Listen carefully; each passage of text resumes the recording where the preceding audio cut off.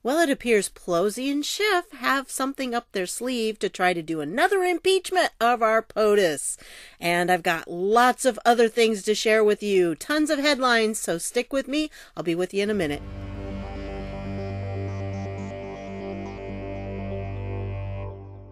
Hey everybody, this is Deb with Truthfication Chronicles, and sorry about not getting a video out on Friday, but I had a little bit of microphone issues and I recorded it about 3 times. So let's go with it this time and see if I can get this one done and posted for Saturday morning. So here we go. This is something that I really thought you needed to see because this is our POTUS and his character. It really is. The Trump campaign has been going around ordering food from local restaurants to give to the hospital workers, but get this, they've been doing it anonymously. Yeah, they'd call up these restaurants, order a whole big bunch, and they would pay for it, and all they do is just give, a person's name. So they didn't want it to be something that was political. I think this is fantastic because when you read through this is not them trying to pat themselves on the back or to say, ooh, it's a campaign type ad that we want. No, this is just the campaign had been making the orders anonymously until sources confirmed the charitable operation with Fox News. One source said the effort was to kill 2 birds with 1 stone, support local restaurants while supplying medical workers with needed help. The campaign has already spent tens of thousands of dollars in the past few weeks, which they plan to continue to do in the coming days. They're doing it as a donor who cares, the source told the outlet, so nothing politically is tied to it. We're just trying to, show a thank you. Isn't that incredible? I mean, that really is the heart of our president. He has a heart for the people. He wants to keep the businesses going, and he wants to show appreciation to the workers that are putting their lives on the line for us right now. I just thought this was such a wonderful thing. That needs to be spread around, folks. Spread it as much as you can. If you're on Facebook or Twitter, wherever you are, please share this with people. They need to know this. And they also, need to know that they were doing this anonymously. They were trying to not point to their campaign, and they were trying to just bless the people. I love it. I really do. And then I wanted to show you this because this is kind of an update on a previous video that I did about the whole FISA court thing. And then there was the Horowitz report that just came out, the Inspector General for the DOJ. And he talked all about the Woods procedures that they weren't following and how there were 29 cases that they examined. And 4 of them, they couldn't even find the Woods file for. 3 of them, they don't even know that a Woods file ever existed for those 3. And all of the ones that they examined had errors, big time errors in the Woods procedures. Now, the Woods procedures, it basically is a file where they have to put all the documentation for any accusations they're making. So if they're making accusations against someone, and that's why they want the FISA warrant for them, then they're going to have to back it up with real stuff. And they're not doing that. They weren't doing that. None of them were done correctly. Out of 29, none of them. So I just thought this was kind of nice. This is from the actual FISA court, and this is their ruling on it, that they said, they're not there. And they had these 29 applications. Now, they're not making a judgment whether something is right or wrong or the material was correct or incorrect. They just were looking at, did they follow the procedure? That's what this part of the review was.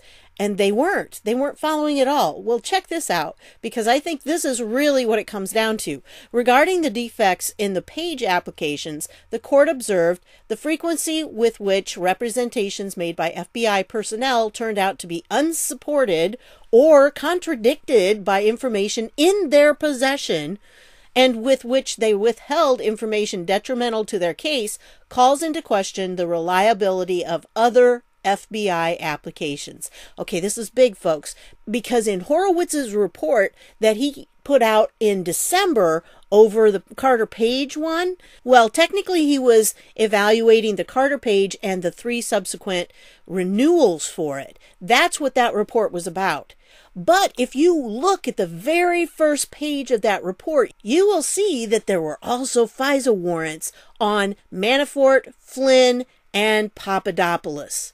So, are those the 3 that maybe they couldn't even find if there was a Woods file started? If so, are they going to be possibly overturned because of this?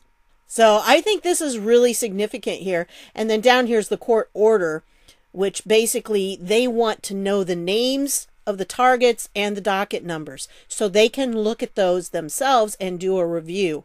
And if they decide that those weren't valid, it would invalidate all of what happened, and everything that came from those would be invalidated, which means Flynn, Papadopoulos, and Manafort, any prosecution that came out of that, any of the guilty plea, whatever, would all be washed away because it's all invalid. If the warrant was invalid, everything that came from that is invalid. Fruit of the poison tree. So I thought I'd leave that for you. Remember, I put all the links down below. They're in the description of the video. Usually, if you're on a mobile device, you have to click a little triangle or something, or maybe some dots. Whatever the case is, you click that and it will pop open that description. All of the links will be in there for you so you can take those. And so enjoy, share them. I want you to share them with other people. Now, for those of you who follow the 17th letter of the alphabet, I wanted to include this because I think it's important for you to see this guy, Austin Steinbart, has been the subject of great discussion and everything. Well, this particular researcher says that he took the screenshot and it says Partner Operations Analyst at CrowdStrike. Now, I will tell you that I went to the same LinkedIn account here. It's the same one, same number. I checked it out to make sure. I didn't see that, but then I don't have a LinkedIn account. So maybe it's because I don't have an account. I could only see the bare minimum. I did not see this. So this is the only place I have seen it. I wanted to make sure you saw it, and I will give you the link to this particular account. If you want to talk to him more about it, maybe you could do that. But yeah, I don't know. If that is true and he's connected with CrowdStrike, then that settles the matter totally. Of course, I think the 17th letter of the alphabet settled it anyway. In my opinion, it's a settled matter. And this guy's been exposed as a LARP. But that's my opinion on it. Anyway, I wanted to share this with you because I think this is a plan that you need to be aware of. I think probably most of you anticipate this. Somewhere along the line, the Democrats are going to try to impeach POTUS again. They just are. This is their entire way of working. They have to, because they know they can't win.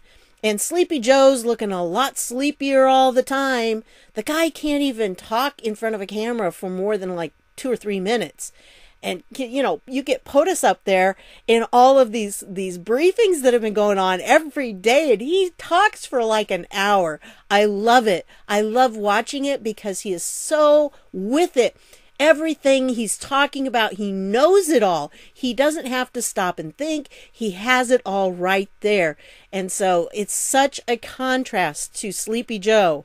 Really big contrast. But personally, I think possibly they're trying to get Cuomo in there, that eventually Joe will step down because of physical issues. And who knows, the way Joe is, maybe he's even going to contract this, COVID. So we'll see.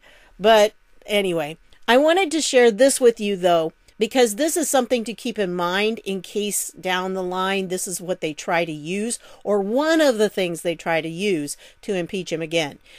Here it is. Paul Sperry says, developing, Pelosi and Schiff are preparing to investigate Trump for allegedly mishandling COVID-19 outbreak, and they plan to focus on disproportionate infection rate among blacks to suggest some kind of racial negligence. They'll also call for rolling lockdowns through next fall. Okay, the rolling lockdowns, kind of significant because that would be a big squelch to our economy, and that's going to be a huge issue. But the real focus here is on the infection rate among blacks. Disproportionate, huh? Well, Soledad O'Brien put this up, says, nurse friend tells me black women over-indexing on COVID-19 where she is. Everyone on a vent is a black woman. Okay, do you see any actual evidence there? No. You have total hearsay, and it's from a person. We don't even know if this person really is a nurse. We don't know who this person is. We have no idea. It's an anonymous source. Once again, this person, who is a blue check person, notice this, blue check. I know it's not blue, but it is on Twitter. Says this. And what happens? Everybody on Twitter starts sharing it, and oh, it must be true. Soledad O'Brien said it. Yeah, so you get people like this lady up here who says, it's frightening since black people disproportionately have underlying conditions like high blood pressure, asthma, diabetes, sickle cell, and lupus. So now it's starting to go, and it's just a little rumor that started, hearsay, and now it's going to be something big. They're working to build that up, I think, so that they can try to use it as a way to impeach President Trump again. So be prepared. You'll probably be hearing this in the future. And I think this is something else that you're going to probably be hearing in the future, because this article came out in The Nation. And I'll tell you, talk about Trump derangement syndrome. Woohoo! Whoever wrote this definitely has it. Ken's got some serious TDS going on here. Because he says, the military knew years ago that a coronavirus was coming. The Pentagon warned the White House about a shortage of ventilators, face masks, and hospital beds in 2017. But the Trump administration did nothing. Dum, dum, dum. Yeah, well, if you look at the actual document, look at this. It was in 2017, but look at the date. January 6th. Now, remind me again. Who was president on January 6th of 2017? It was not Donald Trump. He didn't come into office until a couple weeks later. So, yeah, it was not. Not that I'm saying, I mean, surely afterwards he was given this and they went through it. But the very idea that, see, it was his plan and they didn't implement it. No, that's just stupid. Anyway, this is a plan that the military has come up with for pandemic influenza and infectious disease response. And so they go through and, talk about these different kinds of pathogens, and they can be these different, they can be produced these different ways, and each type poses unique response and recovery challenges. And then it talks about, catastrophic biological incident could threaten the nation's human, animal, plant, environmental, and economic health, as well as America's national security. Such an event would demand a rapid and effective response in order to minimize loss of life and other adverse consequences associated with the incident, and to thwart ongoing threats and follow-on attacks in the case of suspected criminal activity or terrorism. The potential for a large biological incident to impact the United States is real. Okay, so they take it real and they go through the different things and the different steps about it. So when they're talking about this, it's like, well, they're talking about the different types of threats they might have and how they could be transmitted and what it would take to go through that, and the different organizations that they'll be coordinating with. And as I went through and I read some of this, big chunk of this, what I was getting the feeling for is this is not a plan for if there's this pandemic, the military steps in and takes over everything. That's not what this plan is. This plan is the military is used for support of local governments. CDC will coordinate with key state governments to build a graphic interface designed to show outbreak cases, type of transmission, and risk assessment for future transmission with considered application of those factors to adjust overseas travel warnings. I think one of the keys there is the key state governments, because this is really where the heart of this plan, if you read, like I said, the part that I read, seemed to indicate that it was going to be a support plan for what the governors and the different states should already have in place and be implementing. And the problem that we have right now is that we have some key state governments that are not necessarily working with President Trump. They put on an air that they are so that they can get the stuff, but then when they get it, they grouse about it and they try to make it sound like they're not getting what they need. Like, for instance, in New York, they are getting the respirators that they need. It's just they want more respirators than they currently need right now. And so the federal government is holding those until they see exactly where they need to be, because there are more places than New York in our country. And Louisiana's having some trouble, Florida and California and Texas. There are different places that may need those respirators. So there's no sense giving them all to New York, even though New York doesn't need them all at the time. So then when they need them for maybe Texas or California, then they have to go and take them from New York and take them somewhere else. It's a time delay thing. Why do that when the federal government can hold on to them all and then disseminate them as needed? And that's really the key. When you hear New York saying they don't have enough respirators, it's not that. It's that they don't have as many as they asked for because they don't need that many yet. If they need more, they'll get them. But they're not going to get them until they need them. And so if they're not getting them in their hospitals, if you happen to be like somebody who's working in a hospital in New York and you don't have the respirators that your hospital needs, it's someone in your state government that's not allowing you to have those. They're clogged up somewhere there. It's not the federal government that you have to point fingers at. So just to make you aware of that. And there were some questions today. I'm recording this on Friday night. And so there are some questions that had to do with that during the briefing today, and that was the response. So anyway, like I said, that's pretty much what I saw when I went through this, because it seemed like there was a big emphasis on local. And then I wanted to point this article out to you from the Daily Coin, and it says an executive order has initiated Department of Defense Global Campaign Plan for Pandemic, Influenza, and Infectious Diseases. So there is some kind of executive order that's happened. I tried to find it if it's one of President Trump's executive orders, but I couldn't find it. So I'm not sure, but that's the name of it. That's what it is.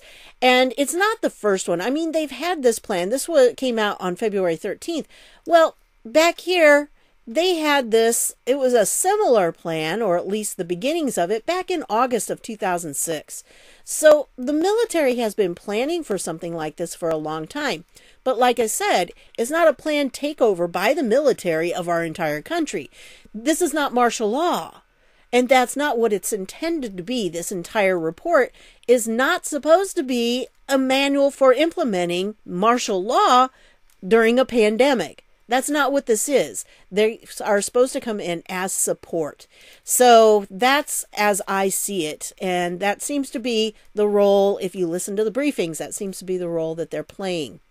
And just to let you know, here's one from 2018, and that is from the Department of the Navy. And here we are talking about pandemic, influenza, and infectious disease policy. So yeah, this was being worked on. And it's been, I mean, this one even says 2004. So they have been working on it for a while. It is a work in progress. That's what you do. You have something, you can't possibly plan for absolutely everything. And when you're involved in one of these pandemics, then you can change and you can see what needs to be changed for next time. So that, I think, is what's happening. And then I wanted to show you this from the U.S. Navy. There have been a lot of tweets out there lately from the different military branches. So it's kind of interesting keeping an eye on them. And a lot of times they're posting pictures. And I don't think these pictures are just haphazard. I don't think they just like, oh, we need 4 pictures. Give me 4 pictures. I think there's reasons why we see the pictures we do. And I want to show you this one a little closer up. Take a look at this and check out what letter you happen to see right here. That looks to me like the 17th letter of the alphabet. Doesn't it look like that to you? Do you think it's by chance that they put this in there? Yeah, look closer. And if POTUS retweets one of them, one of their posts, and they have pictures in it, look very carefully at the pictures, because there might be more going on and something that he's trying to point out to us. Okay, then I wanted to share this with you because I think we need to kind of be aware, and I've talked about this before, about how data is given to us and what data is out there. And this is from NBC News, and it was updated on April 3rd at 10:28 a.m. So they have these numbers for us. Now, this kind of chart is not so bad, but if you go through, you can find out how many were confirmed cases. Like here we have in New York, 102,863 confirmed cases, and then the deaths are 2,935. So you can find out what percentage. When I looked through this before, it was about 2%, it seemed like, of the confirmed cases, 2% of them died. But again, we don't know for sure. And then you have, down here, Louisiana, you've got several, and you can just go through and you can see the different ones. I tell you, I think the best place to live is South Dakota right now, because let's see if it'll even come up. In North Dakota, they only have 3 deaths. In South Dakota, they have 2. West Virginia doesn't have they have 2. So, yeah, Michigan has quite a few. That's pretty, I don't know why it does that. Sometimes it doesn't come up. But yeah, Michigan has quite a bit. And I think when I did the percentage on that, it was more like over 3%. So it was much higher. But anyway, you can go through and you can check those. And it even tells you down here the U.S. territories and how many. I'm pretty sure this is how many confirmed cases. It's not how many deaths. But then they give you a chart like this so you can see. So I like this kind of chart better than I like this kind of chart. This is from New York Times. Yeah, because they're so reliable.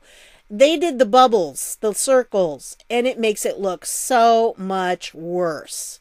So I'm not real fond of the circles, but you can go through. And one nice thing about this, though, is they do give you a per capita, which means, you can kind of compare apples to apples instead of apples to oranges here. But yeah, there's some per capita, there's some hot spots, that's for sure. And so, oh, look at that. I don't know what's really right there in Indiana that's making it a hot spot. Most of what I saw was up in Marion County, which is Indianapolis. But anyway, you can go through, you can look at these maps. I'll include the links down below for you. And then I wanted to show you this because you know how we had a bunch of kids that went down to Fort Lauderdale and different beaches in Florida over spring break because it was spring break and nobody was going to keep them from celebrating spring break. And then when they all dispersed, they spread their little virus to everybody. So they took it across the entire country. Well, the same thing just happened in India. They were not having too much of a problem, but then all of a sudden they had this Markaz event, which I believe was a religious celebration. And yeah, all of a sudden after this event, which the authorities told them not to have, and it was between about 1,500 and 2,000 people attended it. And then they all dispersed, and guess what? Yeah. Delhi all of a sudden has a big spike in cases, and half of them are linked to that event. And here's another article. You can watch this video because it has the authorities telling the leaders of this particular event, they don't have it. You can't have it because of the distancing, the social distancing that needs to be done, and you need to keep people from being in large groups. and yet they still did, and now India has a big problem because of it. So folks, don't get in big groups, okay? Don't do that. And then I wanted to show you a couple of things about decoding. Now, I'm not a decoder myself. I do personally decode for myself, but I'm not as good at that as some of these other YouTube channels that do the decodes. So I allow them to do that. I do the government documents, and we all get along really great. But I wanted to show you this because I think most of us are aware that these upper level elites are communicating through Twitter in some kind of code. We're just not real sure what the code is.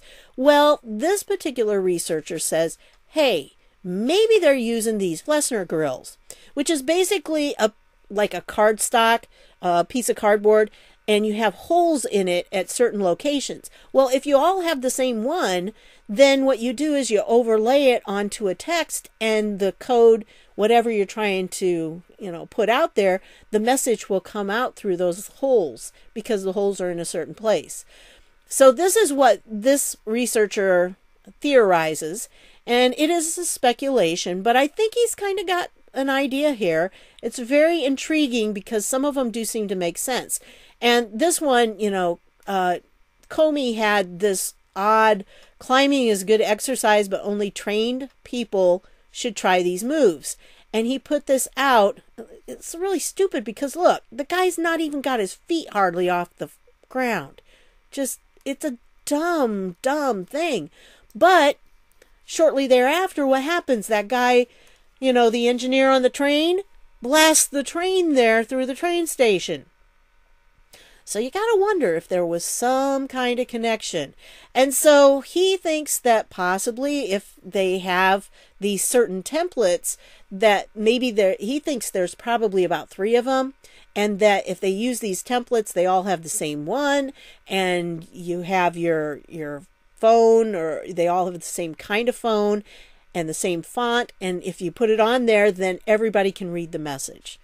So it's a possibility. I thought it was interesting. And if you're into decoding like that, then, try it. See if there isn't something to it.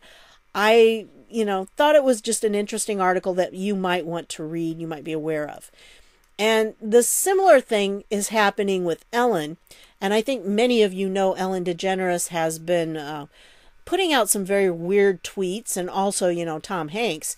Well, Ellen mentioned Orpheus.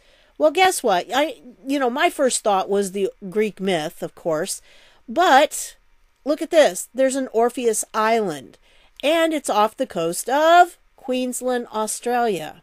And when you go to the site, you'll be struck by the fact that it's a secluded island for 28 rich people, and it's the perfect island hideaway. Just need to put that out there because I thought that was a very interesting point. Also, they make some other points about the different tweets that have been going out. It's really kind of strange, but I'm pretty sure there's some kind of code they're using because the tweets are just too bizarre otherwise. And then I wanted to show you this because this is, he says he's an MD, and he found something that he thought was really strange because he said, I stumbled onto data which shows ICD diagnostic codes on all deaths. We are being told, and this is from the UK, we are being told 3,000 plus deaths in UK. The data says otherwise. Data updated weekly shows as of 2 weeks ago, 103 deaths in England, Wales with ICD codes linked to COVID. That is it. 1,500 deaths total or respiratory disease for that week. That includes all comers, so pneumonia, COPD, etc., etc. I think this might prove significant. And then he gives a link down here, and this is a screenshot of those deaths. And it says deaths where COVID-19 was mentioned, and it was only 103. So, very interesting. And that has been my question. Are we really being given accurate data for what's going on, especially with the deaths? And my other question on it is, just because someone dies and they tested positive for COVID-19, does that mean that their death was because of the COVID-19? if you recall, in one of my previous videos, I showed you a chart where Italy had 0.8% of all the deaths were people that had no other condition. Almost 50% of all the deaths had 3 other conditions going on. And so there were 3 health conditions that the person could have died from, but yet because they tested positive with COVID, then it was attributed to that. So that's my question. When we're getting this data, is this data accurate about the different deaths that are going on? How can we find that out? That's a big question I have for you. If you've got ideas, I'd love to hear it. If you're in the medical profession, I kind of wonder if there isn't a way that normal people can get access to these deaths. Is there a data set in the United States where we can check that? Can we cross-reference that with the data that we're getting from, the newspapers saying this many people have died? So I would like to know that if you've got that information, if you know anything about that. I don't have all the answers on digging, and it helps if some of you know something or how to get some kind of data that I don't. It would be really nice if you could help me out there. Then I wanted to show you this because this goes right along with it. Another COVID-19 lie exposed. Los Angeles health officials caught lying about teenager's death linked to coronavirus. So, yep, it's been exposed. And, I just think that this is something we need to keep on top of. I also want to refer you to this Crowder video because he talks about the fish tank cleaner lady. Now, if you're not familiar with that, there was a lady who said that she wanted to use the medicine that Trump had said because she believed what Trump said. And so she and her husband drank this fish tank cleaner because it had it in there. And then he died and she was in the hospital for a little bit. Well, you need to watch this because he brings up some evidence that puts a lot of what she said into question. She definitely was a Democrat. She had given money to Democrat causes and everything. And so this was really a setup, and maybe even more than that. You have to watch it to see, because I think he lays out a pretty good case that this woman needs to be investigated by the police because there might be something more. I'll leave the link to that down below and you can watch it. And then I wanted to show you this, that John Durham's investigation intensifies focus on who? John Brennan. Yeah, this was a really good article here that talks about how things are still moving, folks. He's interviewing a lot of people and it's starting to spiral in on Brennan. So I think that's really great that it's still happening. It still is. We're getting closer every day. And then to leave you with something very pleasant and uplifting at the end of this, I wanted to show you this because, yeah, folks, you can get past it. Even if you're elderly, you can get past this disease. This is a 104-year-old World War II veteran, and he is now virus-free. And he got to leave the hospital, and they have the balloons up here, 104, and it was a happy birthday celebration for him. So I wanted to share that with you. It's a nice little video. It's pretty short, and you can watch that. But I'll leave the links down below, as always, and I just wanted to let you know something very uplifting, that just because you get it doesn't mean you're going to die. So hang in there, everybody. I want to encourage you because this is all going to work out for our ultimate best. I know it is. Hang in there. We can do this. We are a strong country.